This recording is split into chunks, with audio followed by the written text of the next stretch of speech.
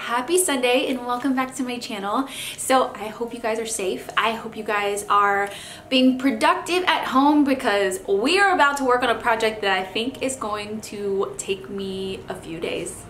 And that's okay because we're at home. So if you guys also follow me on Instagram, you know exactly, well, and you saw the title of this video, you know exactly what I'm gonna be filming today and the project that we're gonna be working on. I found such a cool dresser at the thrift store, and it has this like rattan kind of woven top. Whoever renovated it before, you know, just got black on it, and I think I can sand it all down. Although I really like the combination of the black and the rattan, I think it would be really pretty, like updated and like a nice kind of soft color that pairs really nicely with the rattan on top, and then changing out all of the handles.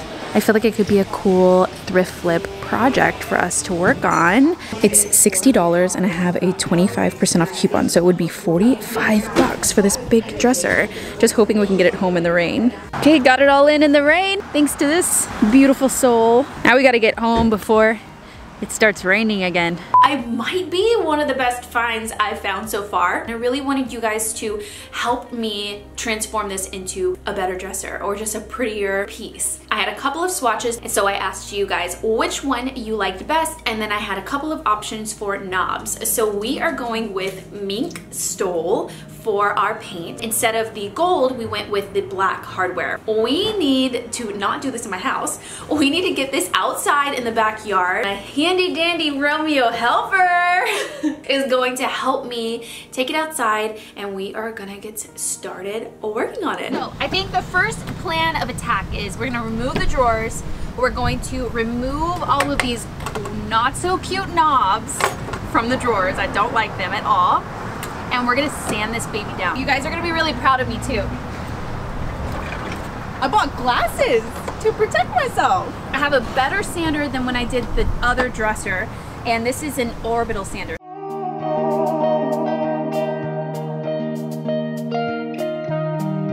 These knobs are put on with just brads through it. They're not screwed in or anything. I've never seen that before. Maybe that was something that they used to do. Maybe this is old. I have no idea. Yours are so ugly. But protective. So what I realized is, like, some of it is actually coming off, like you can see the bare wood, but since I'm actually priming and painting it, I don't think that I need to get all of the black paint off. So really what I'm doing is I'm just taking the finish off of it so that it accepts the paint more. I'm roughing it up a little bit. So I really actually don't think that this is going to take very long.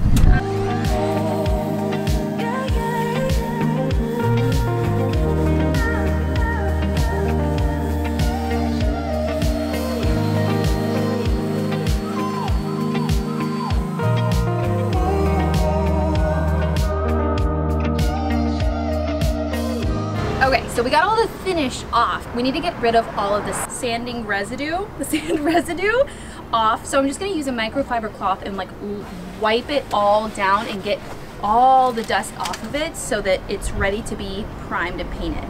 But also there are a couple things that we need to fix on this dresser. The wood has been kind of gouged out, like right here on the corner is one, and it just needs to be filled. Wood filler that you can use. Also, whoever painted this dresser just didn't do a very good job and got black on it. So I researched online a little bit and found that citrus stripping gel should remove the paint from rattan and cane. We're about to find out. To apply it, I'm just gonna use a little paintbrush. We're experiencing all of this for the first time together, but I hope it works because then we'll know how to get it off. Okay.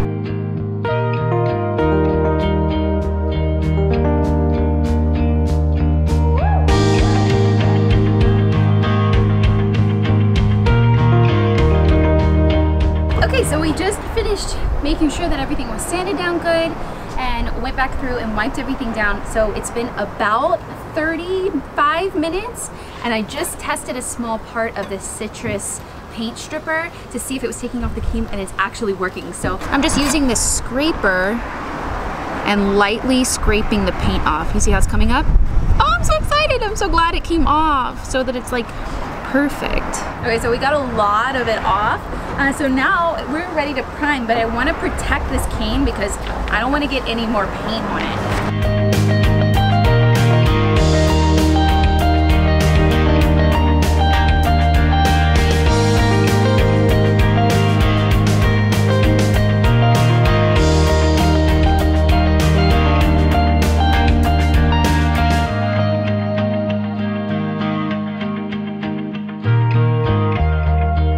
So I've just about got everything primed, the base of the dresser and all of the drawers. I'm just going back through on the inside of the drawers, and then we're gonna let this, not that this needs to dry overnight, I'm pretty tired from sanding and priming everything. So I'm gonna wait overnight, and then we're gonna paint early in the morning and then let it dry for as long as possible, and then in the afternoon we're gonna seal it and then reveal it.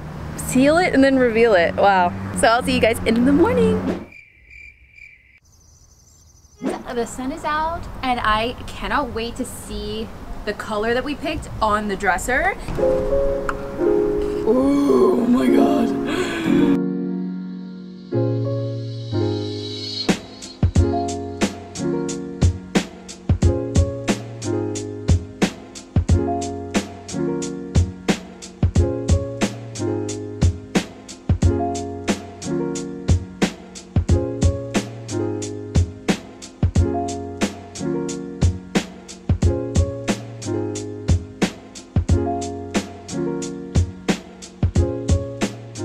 Okay, wow, definitely 2 coats of paint. I wanted to make sure that it had a really even coat and it was like in perfect shape. So it's been a few hours and a lot of help from Romeo, but I think we got it. I obviously didn't paint the inside of the dresser because it was just regular wood color. It wasn't even painted black like the outside was, so I just went ahead and left that. And then the drawers are all done too, and I double coated those as well with paint. Another idea I had was to maybe find some really pretty contact paper or wallpaper or something to put on the inside of the drawers to make them look really special when they open. This is definitely an older dresser. It definitely has some imperfections to it, so I feel like adding a piece of contact paper or something on the inside would just make it like that much more finished. But obviously that's not a necessity right now with what we're going through, so I'm not gonna do that now, but I'll leave some inspiration pictures and then follow along on the vlogs so that you guys can see me add that in later on. I want to reveal the rattan on top to see how it looks with the new color, and I can go around and touch up the edges too. Wow. Oh my god, it's beautiful. The new pink color is so kind of complementing to this rattan color, the natural. So I'm gonna go around the edges of where I taped off that piece of paper around the rattan and just kind of like clean it up a little bit. And then we are gonna wait for this to dry really well, and not just to the touch, but really cure with the paint before sealing it, because that's what you're supposed to do. So for sealer, I asked my friend Danielle because she does a lot of refinishing to furniture. I don't do quite as much projects as she does, but I asked her kind of what she uses to seal her furniture that won't make it turn yellow, but that also won't give it any weird shine or sheen or make it like shiny in any way. So she recommended using a wax. So we're gonna be sealing it with, after this dries, we're gonna be sealing it with a wax, and how she applies it is using cheesecloth. So this will be the first time that I've ever tried this, but she says it's relatively straightforward. It's a waiting game at this point, so I will see you guys when we start to seal.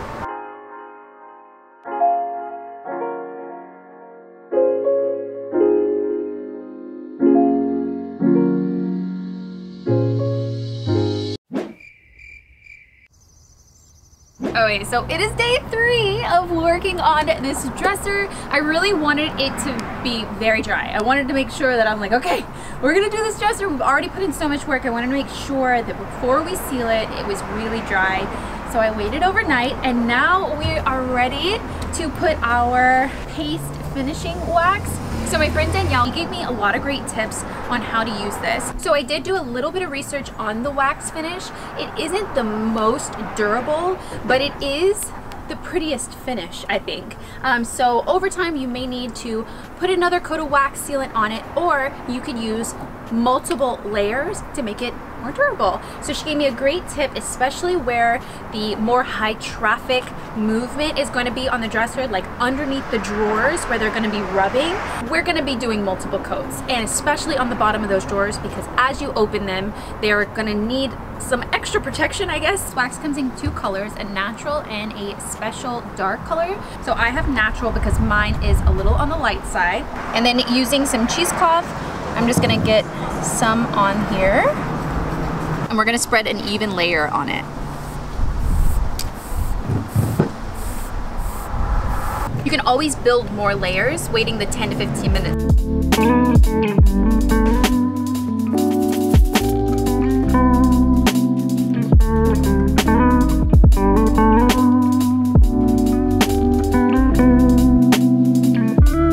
So I really like this wax. Actually, it has like a very subtle sheen to it, but it doesn't make it shiny. It won't yellow, which was a big stickler for me because the oil-based polyurethane that I used on a past furniture piece turned it yellow and was not cute.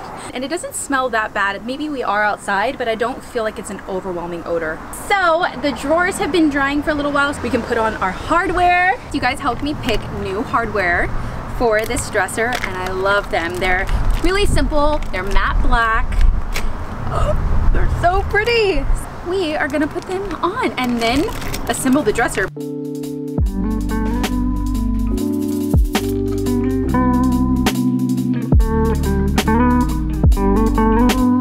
Oh, pretty. Oh my God. Okay, so I just need to put on like, what? 8 of these, 8 screws, and then we'll bring it inside. I also want to show you guys how I style this dresser. Okay, so we got it back inside. I love the way the color complements the cane so much. It's especially a lot more than the black did. We kept kind of like a black accent because I really do like a contrast. Instead of paint, we used black in the knobs, and it looks so much more refreshed. And we're in my breakfast nook because like I said, I don't have a place for this in my house right now, but possibly an upcoming room makeover or a new home of ours. I will hang on to this because it was such a good deal. Got this for $45, and all in, it was under $100 to redo. So pretty big dresser like this for under $100 is kind of crazy. For styling this, we put it underneath these pictures. You guys know that I DIY'd these for my kitchen makeover. I love them still. So a dresser obviously is going to be pretty much in a bedroom and not in your breakfast area, or maybe if you wanted to use it as a pantry. Actually, looks kind of nice here if we didn't sit at the table. I want to show you guys how to kind of simply style the top of a dresser depending on what it's being used for up top. So obviously above a dresser, you could have a TV mounted, or you could have a piece of art like I do here. I have a few decor options for you to kind of play around with, keeping it very simple, but just making it look well styled in a room. Now this totally depends on your style, what type of items you want to incorporate, but I would definitely always suggest having one piece of greenery, especially when, like in this room, for example, we have this random plug in our breakfast nook that is just in the middle of the wall off to the side. We have no idea why, but if you had something like that that you were trying to cover, greenery is a great way to do that. So I have this vase with just some dried eucalyptus that I actually dried out myself in it, and it creates kind of a perfect barrier, and you can kind of shift your branches around to kind of cover any plugs. Now I think that this is a little too small,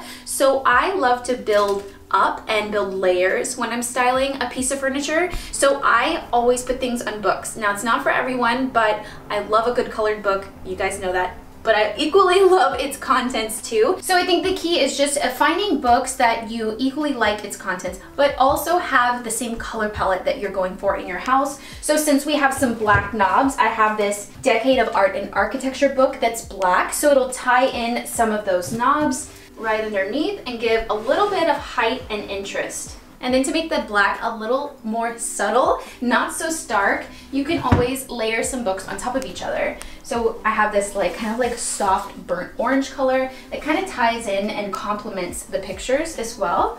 So we can throw that one kind of at an angle underneath, and voila.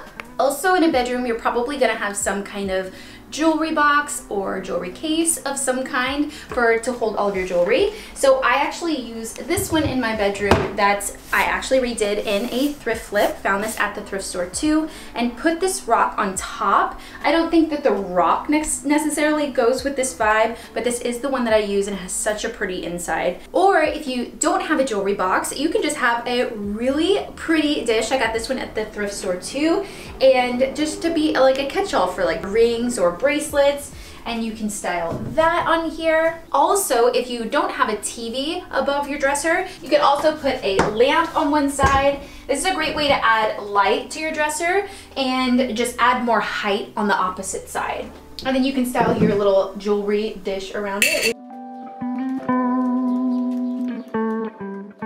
And then of course, a candle, because who doesn't love a candle in their bedroom? So having a pretty container that the candle is in always helps make it just look a little more elevated. Okay, so styling that, kind of keeping with the rule of threes. Styling in threes will help just balance your design. Or if you didn't want a lamp, or you have a TV there and you didn't want a lamp next to the TV, you could kind of rearrange some of your items clustered over here, but careful of flammable dried flowers. If you had like a pretty glass tray or a wooden one like this one, this kind of helps organize some like smaller items. So if you wanted to put some perfume or some lotion or some makeup brushes or things that you need at nighttime, you could put them all in a tray together and it makes it look a little more neat and put together.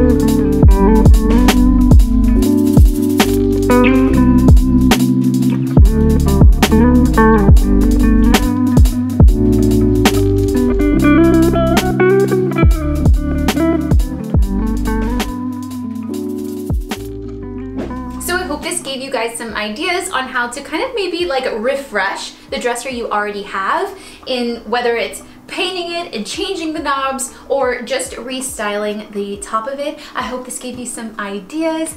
I had so much fun making over this dresser. It was so nice to get outside and do a project. And if you did like this video, definitely give it a thumbs up below. Also, don't forget to watch a behind the scenes of me making over this dresser in my latest vlog. I've had so much fun filming these vlogs over the last week and a half, and I hope you guys are enjoying them too. So head over to MaCenna vlogs and check them out. And if you're not already subscribed to our DIY family, definitely hit that subscribe button below, and I will see you guys next Sunday. Bye guys! So much fun making over this dresser.